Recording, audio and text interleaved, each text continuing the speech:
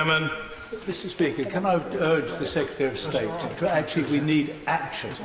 I have not had half the. I have not had half the vile stuff that my female colleagues have had. But it is disgusting. I get threats. I've had people arrested for some of the things they posted on my website. Could we have action now? Because it's a culture we've got to change. People writing anonymously, horrible threats, disgusting stalking. Let's put an end to it, and then put an end to it now. Yeah.